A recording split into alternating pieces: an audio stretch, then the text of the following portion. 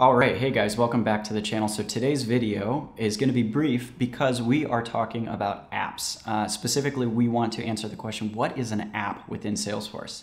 And luckily for us, this is a pretty simple answer. And the correct answer is that an app is really nothing more than a collection of tabs.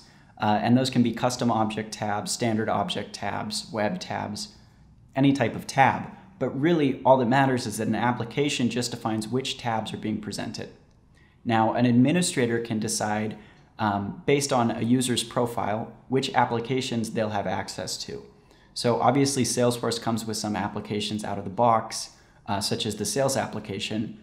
And as you know, the tabs that are available are home, leads, contacts, accounts, opportunities, etc.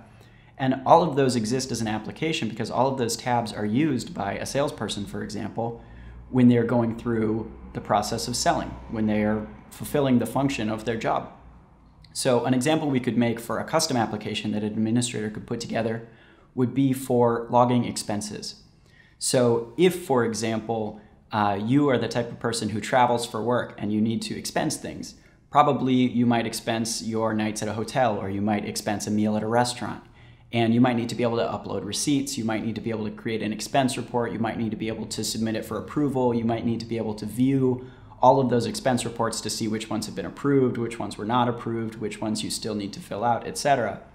So it makes sense that if we're creating custom objects to hold those expense reports, for example, and to provide all that functionality, we might put all of those into their own custom tabs. And then we might put all of those tabs into an application so that we're bundling all of that functionality together to make it easier for the user to access all of that.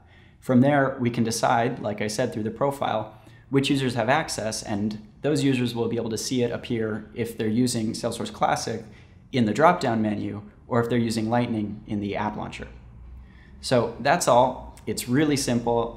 Application is kind of a loaded word because it means so much these days. And it's commonly associated with applications on your phone, for example. But really, the thing to remember is that an application within Salesforce, although the word can still be used generally to mean a lot of things, an application, when we're talking strictly about Salesforce administration and development, is simply a collection of tabs. So that's all for this one. I want to thank you guys for watching, and I will see you in the next one.